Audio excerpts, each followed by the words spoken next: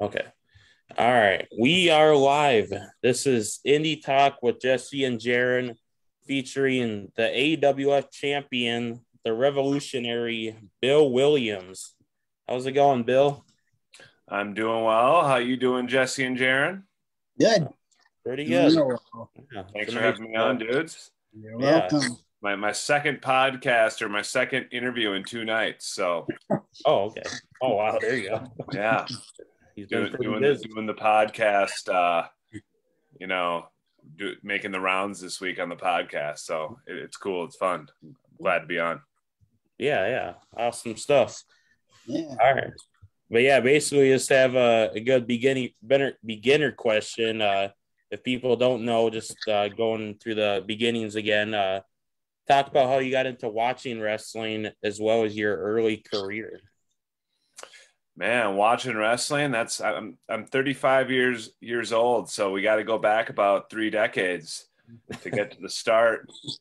Saturday mornings, WWF, WCW in there in my early years too. Just watching guys like Bret Hart and the Legion of Doom and the Undertaker and Berserker and Doink the Clown and Kamala and all those characters they had growing up. When I was a kid, watched a lot of wrestling in my youth.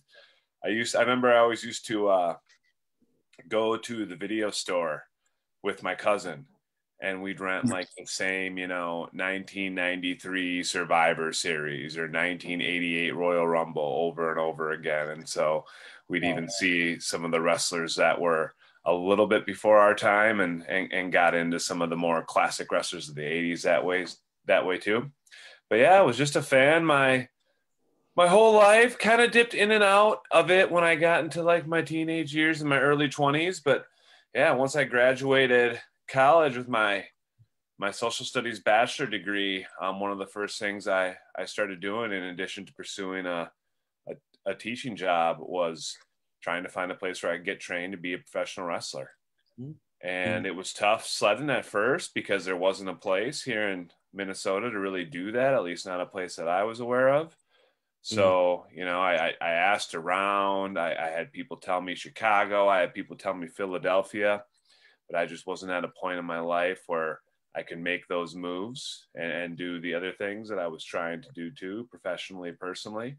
But luckily, in 2017, I'm actually repping right now. The Academy School of Professional Wrestling opened up in Brooklyn Park, Minnesota. And so at the ripe age of 30, I started training. I'm actually coming up on my anniversary here. June 30th, 2017 was my first class. I'm coming up on my 5-year anniversary here of when I began training. And I've been, it's been pretty crazy what's happened in my professional wrestling career over the last 5 years, a career that, I wasn't sure would ever really happen or come to fruition. So that's kind of my story in a nutshell of how I went from fan to professional wrestler and AWF champion. Yeah. It's always really cool to hear about wrestlers' beginnings and how they were able to train. And like you said, the Academy, it's helped so many wrestlers become or so many people become wrestlers. We've had so many Academy guys on here. They're representing so many companies in the Midwest now. So it's definitely really cool to be an Academy member. So were you dudes wrestling fans growing up too? Oh, yep. Yeah. I got around. Probably more my generation, huh? Yeah, I was into the AWA, old WWF, and WCW, so, and world class here and there. So, cool. Yeah. The old school. I've watched some old school here and there. I mean, like before 2000s, but yeah, it's definitely always cool to get a taste of everything. So yeah. All right, Jesse. So out of everybody that's been at the Academy and with the recent graduations, who do you think is going to be a breakout star from the Academy? Breakout star from the academy. Man, I mean, the reason that question's tough for me to answer, just as I think about I mean, there's just so many people with the potential to be a breakout star, to make it, so to speak, to be on our televisions every week. Obviously, we've seen the Martin brothers, Dante and Darius. They're already there. Poor Darius has had a little bit of an issue with the injury bug, but I have no doubt that once he's healthy, he's going to make a big time impact in AEW there. But yeah, as far as who hasn't really made that kind of an impact yet, that has the potential to do it. I mean, I'm looking back. I'm looking at my photograph up here of Class Charlie. That's the class I was in, the third class at the Academy School of Professional Wrestling. I'm in that photo right there in the center is JDX. Man, it's hard for me to imagine a person who's got more tools and a higher ceiling than that guy. I think he was just on AEW Dark this week, if I'm not mistaken. Yeah. So that definitely seems like a guy that can be a breakout star. But man, we had a good class. And Coda Jacobs up there, you know, he's wrestling all over the country here, at least like the eastern half of it. Sebastian Taylor, I'm on a couple shows with him in the next few weeks here. We got Damon Spriggle, who just started his own kind of little promotion on YouTube, doing his Spriggle Dojo thing, and he just had a nice little garage brawl with Jordan. We got Free Range Kara up there. I know she was just on WrestlePalooza over the weekend, so she's I mean, is there a female wrestler in the state of Minnesota who's bigger than Free Range Kara? I don't think there is, and so she's obviously already been pretty successful. So yeah, a lot of potential out there, and obviously there's a bunch of people I didn't name too who could just as easily end up being household names in years and decades ahead. Yeah, definitely.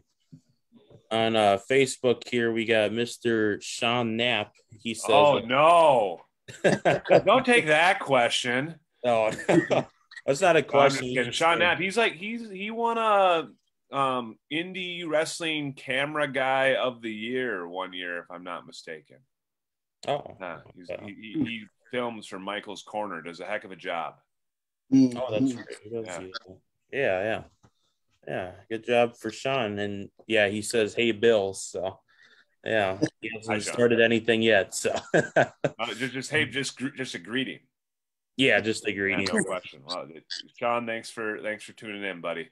Yeah. Sean, if you want some questions answered, I know you probably know a lot about Bill, but if you want any questions, we'll see if Mr. Bill Williams will answer, and as well as any other fan questions that are out there. So Sean's been promising me that he's going to give me a hug at every wrestling show that he attends. And then half the time he doesn't come to the shows. And then the times that he does, I don't ever seem to get out of there with a hug. So tell Sean Knapp if he wants me to answer questions on this podcast, and he better quit ghosting me at my wrestling shows. Come on, Sean. You can't ghost the champion. Yeah.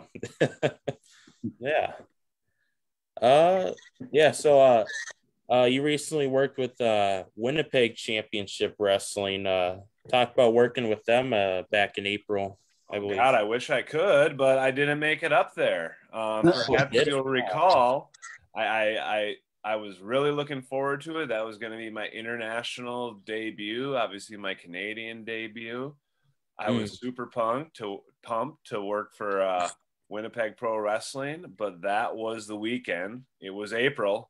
We know how winter can be in Minnesota, and even more so to the north and in Canada, where it doesn't always go away when we want it to. And that weekend there was a major snowstorm north of us that hit North Dakota and Manitoba, and would have made the 7-hour drive pretty dangerous and treacherous. So the two Minnesota cars that were scheduled to go up there did not go, and we had to cancel the booking. And I was super disappointed because I was really looking forward to that booking, but I'm definitely Still holding out hope that I can get back on a card there and the months ahead and make the international debut that I plan to make a few months ago. Mm-hmm. Yeah. Okay. Yeah. Hopefully you're able to do that sometime. Yeah, I was supposed to team with Kyle Pro too. I was kind of looking forward to that. Usually when I'm in the ring with Kyle Pro, I'm looking across the ring at him because he's my opponent. So it would have been interesting to see how the two of us two Americans, would have done against the Canucks they were going to throw against us up there in Winnipeg. But we'll have to put that one on hold, obviously, for a while. Yeah. My camera down. All right. Yeah. Yeah, definitely. Be pretty cool to see that eventually. So, yeah. You gonna make the trip? Well, I mean, online if I see any pictures. Oh, yeah, you'll log in.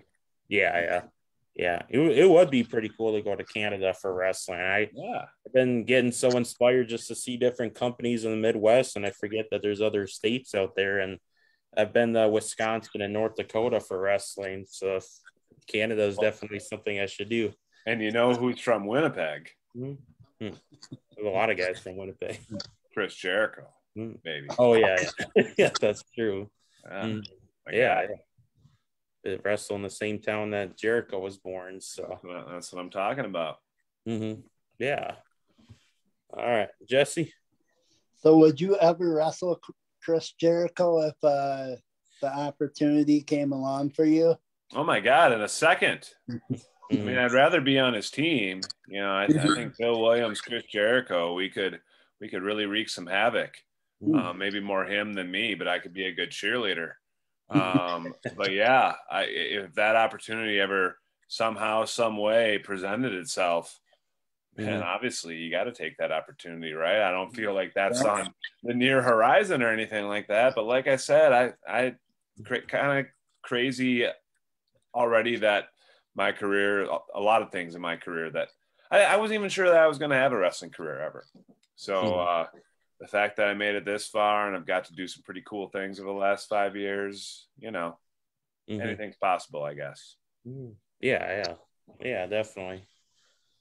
We got Mr. Russian Beast, the real Drago. He said, yo, so. Oh, my comrade. Yeah. You got any stories about Drago or no? Or when I got a Drago story. When we were at the Academy School of Professional Wrestling, Kevin Nash, Big Sexy, came in and he did a little seminar for us. And there's another story where I was asking him some questions about being a big guy and stuff and how you carry yourself in the ring and as a big guy. And he looked at me and he said, you're a big guy. How tall are you? I said 6'3". He said, Shawn Michaels was 6'2". You're not a big guy. And then everyone got a good laugh out of that. But one person that Kevin Nash was rather impressed with, I do recall, is the real Drago. He said, hey, I look at you. I look at those 24-inch pythons you got hanging off your shoulders there, and I take notice. And so that was that's pretty cool when you got the kind of physique where you impress Big Sexy. Yeah. It's definitely definitely got to be a big thing to impress Mr. Kevin Nash. So yeah, great. Yeah. Drago says he remembers that, and then laughing. Oh yeah, I would think so. Yeah. First day, he says first day at the academy. So yeah, it's definitely something to remember. So yeah. So a few years ago, I think this is when I started hearing about you a little bit. You were tagging it with the Renaissance Ricky Norin guy. Renaissance Revolution. Do you have any stories about him and working with him? Oh, he's just such a freaking crazy nut, isn't he? I mean, yeah, have you seen him lately? I was so stoked because I saw him on the, he's been working over the last couple of years, but him and I haven't been on a lot of shows together because he's out there doing all these crazy death matches. not really my thing, but hey, more power to him. And he's accumulated himself quite the following doing that. And now he's running a church or a seminary or something like that. I was super pumped to see him on a Higher Ground card recently, where he made his return to the Twin Cities, made his return to Higher Ground. You know, he's the first ever title holder in Higher Ground, which was then Showtime. He was the first ever Future Clash champion. So I was super stoked for my guy Ricky to make that return. And I believe he's got a title match, a heavyweight title match against for the Higher Ground Championship against Heavy Metal Lore at the next show. I think that one's in like St. Paul Park, kind of out there east of St. Paul at Shane Black's bar. I believe Shane Black is the owner of the bar where that match will take place.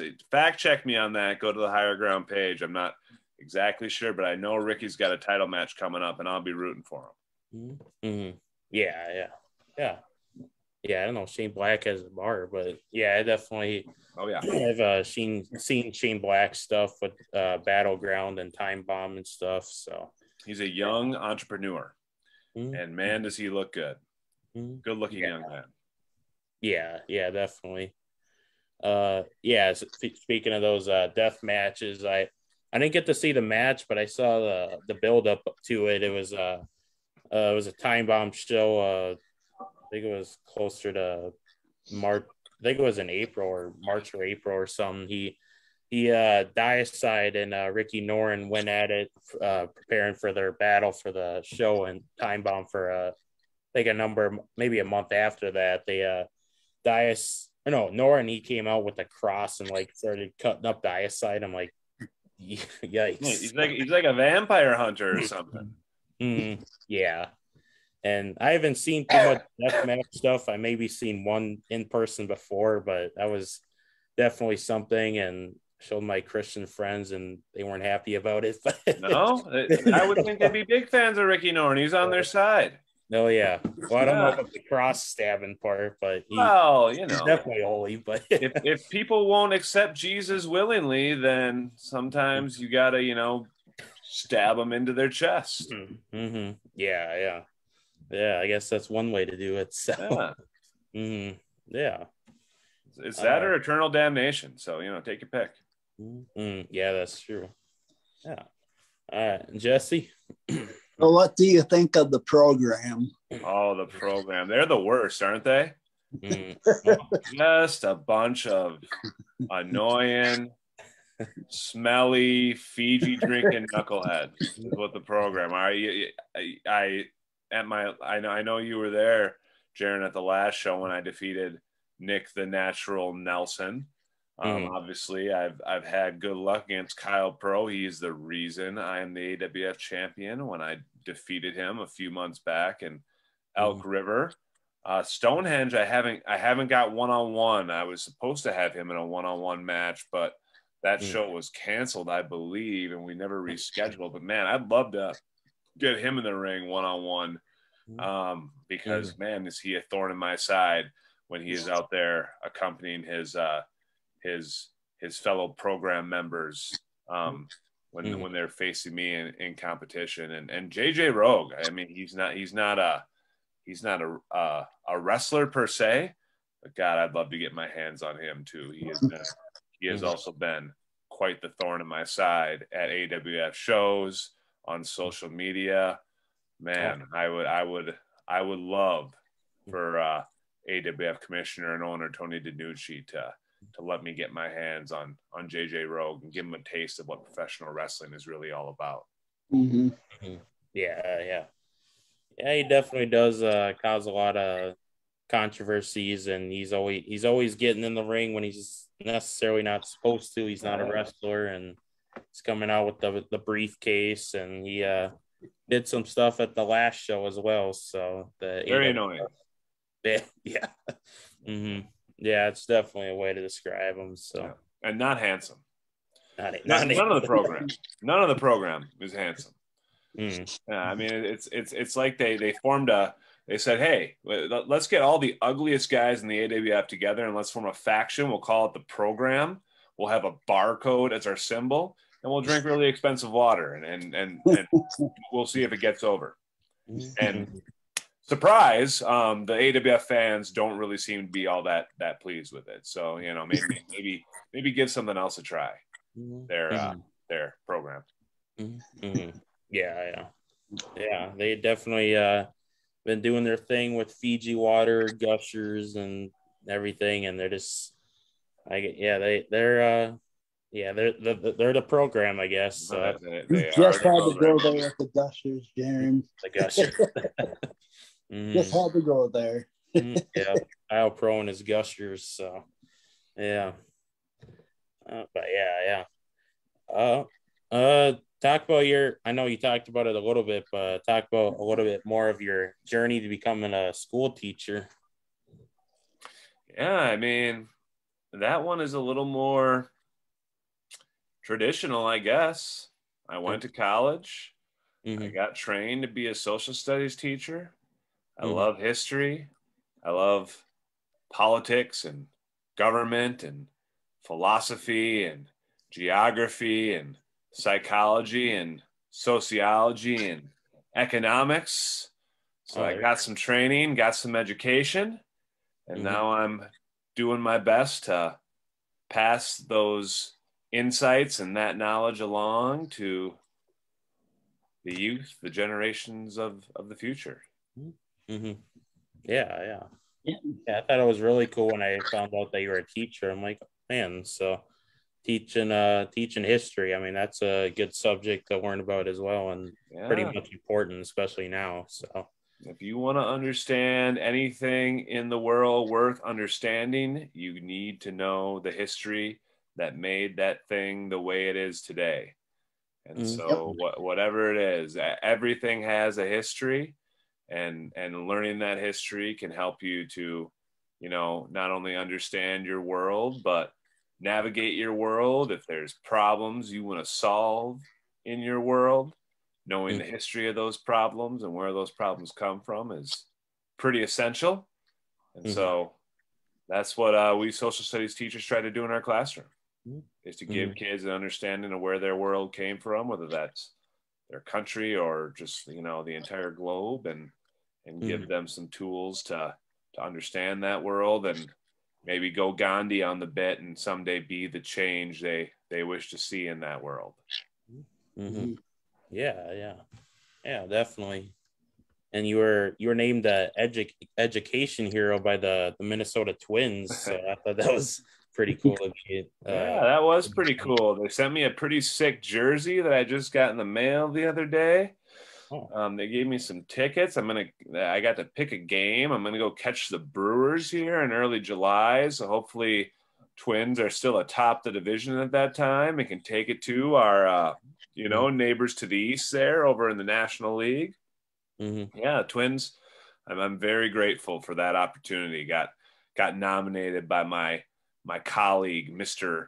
Wiggin, who is quite the presence in the social studies world, not just at our school, but in our state. And I got selected. So that was pretty awesome. Yeah, definitely sounds awesome. So, yeah. All right, Jesse. So what do your students think of you being a wrestler? Well, you know, my students, they'll ask me questions like, hey, don't you have like a wrestling match this weekend? I say, me? Why would I have a wrestling match this weekend? I'm just a social studies teacher. I've got papers to grade. I've got lessons to plan. And I think you got me confused with someone else. Oh, okay. If you look at my name badge, I might say,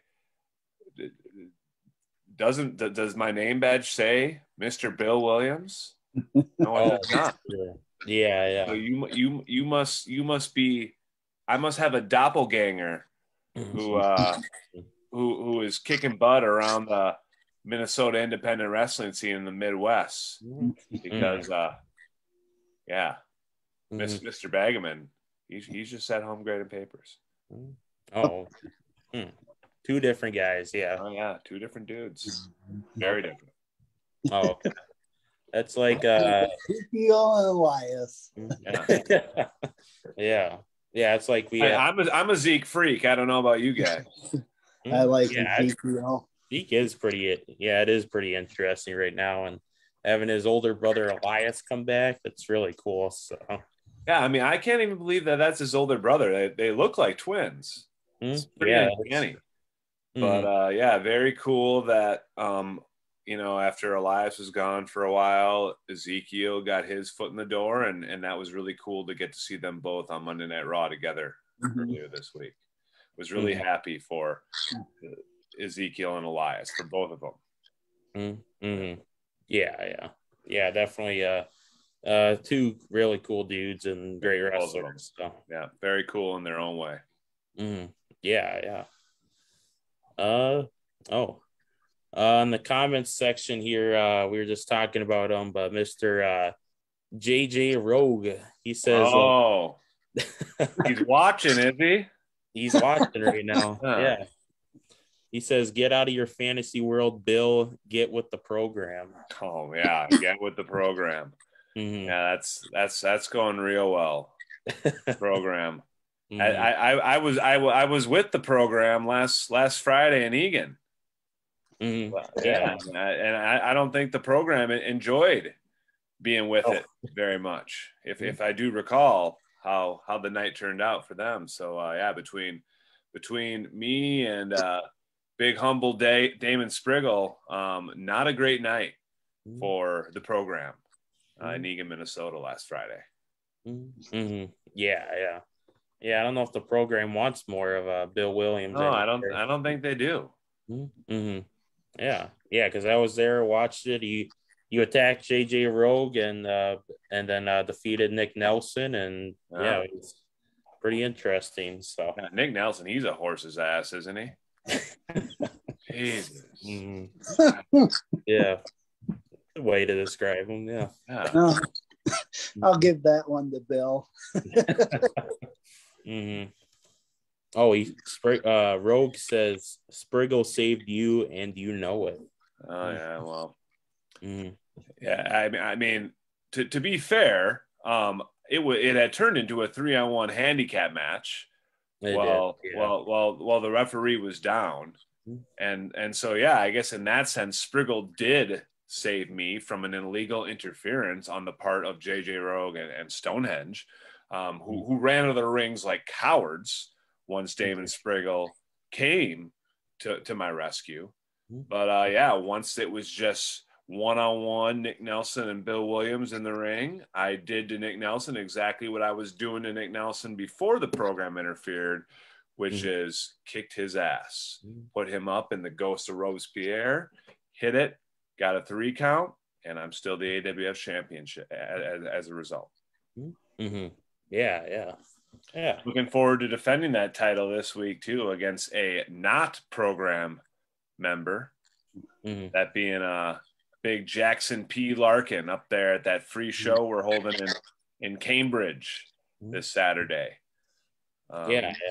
He's a formidable opponent, so I'm really looking forward to testing my title reign against someone of his ilk. Yeah, I was looking at that, and I had that in my notes. AWF Blue Jacket Havoc Saturday, June 25th at the Kappa Tattoo, Cambridge, Minnesota, and you're facing Jackson Larkin defending the AWF title. So you guys should be there if you can. So for the fans out there. So yeah.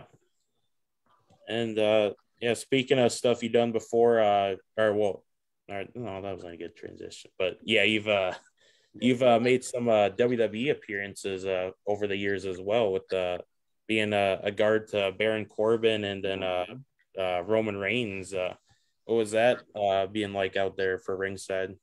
You know, usually when you talk about some of your greatest moments as a wrestler, it's not getting your ass kicked all over an arena, but in my particular circumstance, getting getting just tossed around, first the Bradley Center in Milwaukee and later the Target Center in Minneapolis by Roman Reigns, while inadequately attempting to perform security for Baron Corbin, is definitely one of my most memorable career moments and a major highlight for me, for sure. Mm-hmm.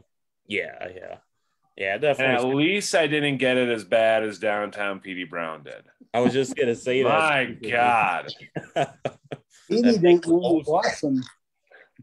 I mean, if he ever sees Roman Reigns again, finds himself in the same room as Roman Reigns, he better just run the other direction as fast as he can, because he was lucky to make it out of TLC alive that night after what Roman did to him, and so that was, man, poor Petey.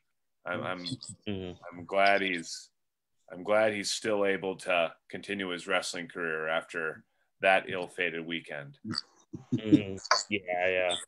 Yeah, I watched the clips back, and it was definitely a big clothesline, big beating, but he says he still wants a match with Roman, so we'll have to see about how that works. So, Jesse, do you prefer indoors or outdoors for wrestling? Gosh, that's a really good question. You know, some of the my favorite shows that I've ever been a part of have been outdoor shows. And usually those outdoor shows are super fun because they're taking place when the weather's good enough to have an outdoor show in the summer, and there's some kind of like a festival going on, or you're at a brewery, or, you know, it's usually just evidence that you're at some kind of a party. But indoor shows, man, when you got a hot crowd and you got the fans' chants and jeers echoing off those walls and the ceiling back into the ring, that's pretty tough to beat. And so I wouldn't necessarily say one over the other. Both can be great, and both have kind of their unique things that make them different, but fun. Right. Yeah, definitely. That's a good question, though. Yeah. Going into a little name association. Basically, I just have a little list of wrestlers and just want to get your thoughts on when you first met them or heard about them or interacted with them. So, this is going to be fun. Yeah. First name we got is Jossie. Jossie, superstar. Eric Cannon. Eric Cannon, cranky. He's cranky. He is cranky old man. Yeah. But I mean, he is the face of Minnesota wrestling, is he not? I mean, what the independent wrestling scene in Minnesota owes to that guy. I mean, that guy is on the Mount Rushmore of Minnesota wrestlers, as far as I'm concerned, and I mean all Minnesota wrestlers. I mean, what that guy's done for professional wrestling in this state is pretty unrivaled over the last couple decades. But cranky. Yeah. Turn that frown upside down, Eric Cannon. Yeah. Chadwick Wentworth III. Chadwick Wentworth III, bogey. That is. Yeah. He's not as good at golfing as he pretends to be. Bogey. I bet a lot of double and triple bogeys. Double and triple bogeys. Yeah. There you go. But I bet he takes a lot of mulligans that he doesn't deserve. He should have got like an 11 or a 12 on a hole, but he'll score it as like an 8. Slimy bastard. Yeah. Cal Creed, suplex. He does have a good suplex. Yeah, I wrestled Cal Creed like a few months ago, and man, you know when you wrestled Cal Creed the night before when you get up the next morning, because you've been suplexed a substantial amount of times, and your body lets you know it. Yeah. Danhausen. Danhausen. Odd. Yeah, He's a little oddball. he's a little odd, but kind of fun. cool. So yeah. Uh, Clutch. Clutch. Yeah, Who's Clutch? I think it was a battleground show that you faced them at, or I think, or maybe you were supposed to face them or something. But I saw a name Clutch that on a poster, but okay, we'll pass that. Yeah, pass that. Yeah. Josh Price. Josh Price. Thick. Yeah. That dude is just, I mean, he's called the wrecker for a reason. He is just a freaking wrecking ball. He is a big, meaty man. Mm-hmm. Yeah, and I wish him the best too. I know he had a doctor visit recently that didn't go super well, and he's got some dates coming up. So I wish him the best on those dates, and I wish him the best in his recuperation once those dates have come to a conclusion, and he's kind of just focused on repairing what ails him. Mm-hmm. Yeah. Best wishes to Josh Price. So yeah. We're getting to the end here, but just want to go over I know we talked about AWF, but I was kind of surprised you got another show the same day. Is that still going on? Still going on, man. And that's why I gotta, man, I can't leave anything. I gotta bring it all to the ring when I take on Jackson P. Larkin. My AWF title is going to be on the line. So I've got to give it all I got to try to retain that belt. But whether or not I retain that belt successfully, I've got to get my ass in my 2013 Ford Fiesta and drive down to Maplewood for Pro Wrestling Battleground, where I'm taking on up and coming Connor Hopkins, the Wild Child. And so two very different opponents, hoping to go 2-0, hoping to ride that, if I can defeat Jackson P. Larkin, then hoping to, use that adrenaline to just move right into I'm sure I'll be tired when I take the ring in Battleground, but maybe the high of retaining my AWF championship can propel me to a second straight victory in a night for two different promotions. So very much looking forward to this Saturday and this Friday. Paradise City Wrestling down in Newmarket under the big top 5 at the Double Wide bar. For people who haven't been to the Double Wide bar, this bar is what's up. This is like, when people do party buses down there in southwestern Minnesota, this is one of the bars they go to because it's just like a freaking party. And so wrestling fan, no wrestling fan, if you're in the area, down there, Prior Lake, Lakeville, Newmarket, New Prague, Lonsdale, Montgomery, get your ass to the Double Wide on Friday. First bell's at 8:00, and that's going to be a good time. Yeah. I'll definitely be make sure I'm there for the Paradise City Wrestling under the big top 5. And coming? I've been to all 5 shows. So it's sweet. I haven't been to any of them.